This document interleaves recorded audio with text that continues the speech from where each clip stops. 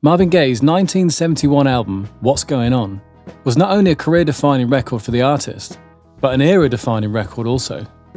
At the end of the 1960s, Gaye was in the midst of a depression following the failure of his marriage to Anna Gordy, sister of Motown boss Berry Gordy. Things got worse with the death of his singing partner Tammy Terrell, along with his growing addiction to cocaine and ongoing tax issues. Things came to a head when Berry Gordy's father actually stopped him from suicide in his Detroit apartment. Emerging from this, Gaye found inspiration in feeling the need to respond artistically to the increased political unrest in the world at that time.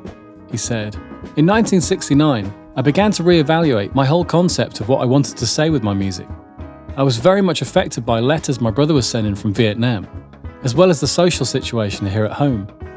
I realised that I had to put my own fantasies behind me if I wanted to write songs that would reach the souls of people. I wanted them to take a look at what was happening in the world." Another Motown artist that was affected by these issues was Obie Benson, as while travelling on his tour bus with the Four Tops on May 15, 1969, he witnessed an act of police brutality and violence committed on anti-war protesters who had been protesting at Berkeley's People's Park, in what was later known as Bloody Thursday. It inspired him to start writing a song about what he had witnessed. A game of golf with Obie Benson and Al Cleveland proved to be fateful, with the pair playing Marvin the unfinished song back at his house. After hearing it, Gaye came up with the title and added more lyrics, whilst also embellishing the melody on his piano. He thought What's Going On would be an ideal song for the originals, whose hit Baby I'm For Real and The Bells he had co-written and produced. Benson convinced him otherwise, and so on June 10, 1970, Marvin Gaye entered Studio A at Motown's Hitsville, USA, to record the song himself. Studio A, also known as the Snake Pit, due to all the cables snaking around the room, had chief engineer Mike McLean's home-built 5-channel tube line amplifier, into which musicians could plug a guitar or bass. This went to a balanced patch bay, and from there into the tape machine, which was a 2-inch Ampex MM1016 track. The reason the electric guitars and bass guitars were DI'd in this way, instead of using amplifiers, was all down to separation. Berry Gordy wanted to minimise the amount of bleed between instruments, and would often record the bands live, including pianos, percussion and singers. This practical move also shaped the nature of the sound, with the instruments sounding very defined and upfront. The famous Motown EQ units were still in use at this time, along with Pultecs, and the addition of Uri compressors in the form of LA2As and 1176s. It was Steve Smith that was in charge for the initial rhythm section recordings for the song and the resulting album, and he recalls Chet Forrest drumming in the rear left corner of the Studio A live area. Marvin Gaye playing piano would have been in the near left corner, and to his right would have been Robert White on guitar. James Jamerson normally played his bass standing in front of the DI, but in this case, his positioning was a little different. The story goes that Marvin was intent on having Jamerson play on the record, even though he was nowhere to be seen. He was eventually tracked down, playing in a dive bar club somewhere in town, and was considerably worse for wear after enjoying the musician's privileges at the bar. Bringing him back to the studio, he was keen to play for his good friend Marvin, but completely unable to balance on his stool, so instead, after having one look at the song's music chart, lay on the floor, bass in hand, and proceeded to play an incredible bass line that is an integral part of the song's charm. I previously made a video on how to achieve Jamerson's tone that you can find on this channel, but here's a quick rundown of the key aspects.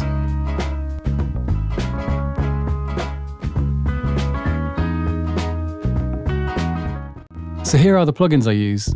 The Plugin Alliance HG Black Box gave me that tube breakup saturation I could hear in the recording, just a smidge of some Pultec EQ, and fairly heavy compression using the CLA 76. It seemed to get me close enough where I was happy. The method for recording drums at the time was using an RCA DX77 on the kick drum, which is a surprising choice given that it's a sensitive ribbon mic, a U67 on the snare, and also for overheads. Gaye also added a box drum overdub, which was literally a cardboard box. Guitarist Robert White played both a Gibson 335 and an L5. The tone of the recording suggested it was an L5, but I can't be sure. For reverb, it had the chambers that were located in the attic of the house that the studio was situated in. This setup consisted of mid and high range drivers up there, with Shure SM57s picking up the reverberated sound. This setup accentuated the mid and high end and was a huge part of the Motown sound. Universal Audio offer a plugin emulating this chamber. Here's a quick listen to what it can do. Mother, mother, There's too many of you crying. Mother, mother, there's too many of you crying. Other musicians that contributed to the instrumental recording were percussionist Jack Ashford and Eddie Bongo Brown. And rather unusually, Gaye's friends from the Detroit Lions contributed the party-like sounds that you can hear on the track, along with the Funk Brothers. The alto sax was played by Ellie Fontaine, but the prominent intro part wasn't actually planned. Ellie was just warming up and getting used to the song when he played the part.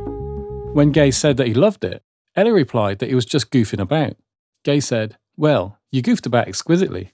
Once the backing tracks were recorded, they moved on to Golden World Studios, or Motown Studio B, as it was known, to record the strings, horns, lead and background vocals. The Norman U87 was used for the lead vocal, or should I say lead vocals, plural, as there are actually two overlapping lead vocals on the record, although it wasn't actually intended. Ken Sands explains, "We recorded two lead vocals that Marvin wanted to compare with one another when we were incorporating it into the track. He wanted me to make him two copies that could be played individually, but instead of doing that, I made one stereo mix with the entire track in the centre of the mix, the first vocal on the left-hand side and the second vocal on the right, just to save time so he could listen to them simultaneously or against each other. As it turned out, singing against himself worked. That's how a lot of things happen. A lot of brilliance is bred out of happy accidents." So the song was ready for release, but Berry Gordy wasn't impressed, denouncing What's Going On as too jazzy, after Gaye presented it to him with the religiously tinged B-side God Is Love. The Motown boss refused to issue the single. The popular belief that Gaye's political statements might have alienated certain listeners can't have been Gordy's primary concern, as earlier in 1970, he had released Edwin Starr's War and The Temptations' Ball of Confusion. He just didn't like What's Going On, saying that it sounded old and that he hated its Dizzy Gillespie-style scats. Despite the standoff, Gaye persuaded Motown to press 100,000 copies of the record without Gordy's consent. It sold out in just 2 days, leading them to press another 100,000 immediately to meet demands. This made it Motown's fastest-selling single to date. Gordy was happy to be proved wrong and asked Gaye to go back to the studio to complete an accompanying album. He returned to Hitsville to record the rest of What's Going On, which took a mere 10 business days between March the 1st and March the 10th.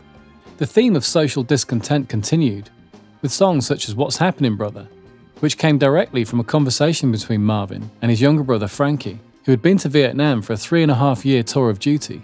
When he returned, society didn't see him as a war hero and he struggled to find a job. Mercy Mercy Me, The Ecology, became the second single released from the album and is an anthem of despair regarding humanity's treatment of the environment. The recording again uses the multi-track vocals and a sax solo by Wild Bill Moore. The distinctive percussive sound you can hear on the track was a wooden block struck by a rubber mallet drenched in reverb. The B-side of the single, Sad Tomorrows, was the early version of Flying High that features on the album also. Inner City Blues, Make Me Wanna Holler, is a great sounding laid-back funk track that features bassist Bob Babbitt and the Detroit Symphony Orchestra, who also appear on many of the album's songs. With Save the Children, Gaye's soaring falsetto of Flying High gives way to a more preacher-like tone, with spoken word verses used alongside the song lyrics. The rhythm section and other parts were tracked at Studio A, Detroit's United Sound Studios, and the Sound Factory studio in West Hollywood. Completed in May 1971 and released the same month, What's Going On was the first of Marvin Gaye's albums to afford him credit as a sole producer. Steve Smith did a couple of mixes, and I did the final one, Sands recalls, contradicting the conventional wisdom that after he arrived in LA for a film project, Gaye scrapped the Detroit mix and remixed the album to give it an even softer, smoother feel. It was my mix that I heard on the radio, Sands insists, and that was my final assignment for Motown before the company relocated to the West Coast. The album What's Going On sat on the Billboard Top 200 for over a year, selling more than 2 million copies, whilst being named Album of the Year by Rolling Stone. In Rolling Stone's current list of the 500 greatest albums of all time, What's Going On sits there at number 1.